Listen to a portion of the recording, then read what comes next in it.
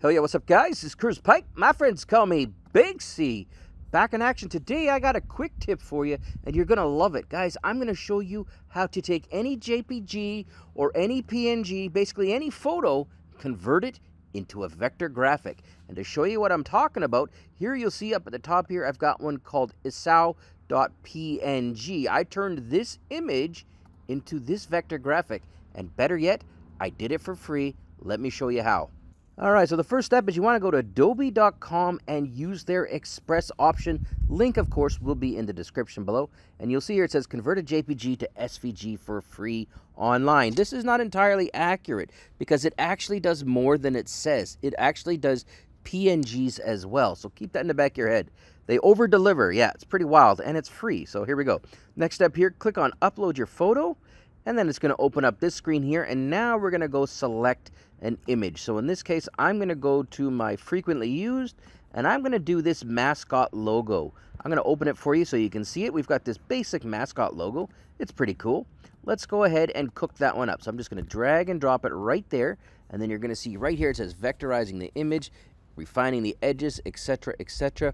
And it's done, ready to download that fast. When I click download, you're going to notice here that when I go into my folder here and I click on it and I'm going to open it, it is an SVG. So if I go to Adobe Illustrator and I drop this new mascot in, this is no longer a PNG. This is now a scalable vector graphic, and it's got all the paths and compound paths and all that stuff that you could ever want. So if I was to go ahead and just start turning some of these things off, you'll see here that it made changes to the mascot. So there you go. We could even, like, if you wanted to go in here and change the color of the eye, go ahead. It's got a red eye right now, but maybe what if I wanted it to be, what color do you guys want it to be?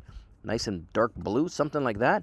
Okay, good. Now we've got a dark blue eye. Why is this interesting though? Because a lot of people are using AI to create images and logos and all those things. And while it's amazing, don't get me wrong, you don't always get what you want. You get like 98% of the way there, and then you're like, oh, this is really cool image, but what if they had red hair instead of purple hair? You can ask it to try and change it. So you can type something into Midjourney, but you can also just convert it like I just did there and do it yourself. So this is really, really cool stuff, especially for you AI types. Okay, so I'm going to go ahead and close that up here, and let's do one more here. Upload your photo. I'm going to go through the same process. I'm going to go into my Finder. I'm going to go into my frequently used, and then I'm going to grab that bulldog. This is just a picture of a bulldog. It's kind of like an AI generated image in an artist type style. It takes a little longer to do, but I've already gone ahead and cooked it. So when I go into Adobe Illustrator, you'll see here, right here, that this is the original version that I showed you earlier. And of course, you can go ahead and go in here and start turning things on and off. If I wanted to go ahead and, let's say, change the color of this patch here, I could just grab my tool and just say, hey, right now it's set to black.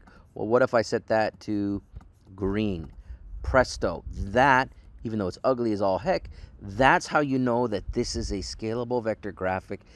This is an amazing tool, guys. Give it a shot. Links in the description below. Thanks for watching.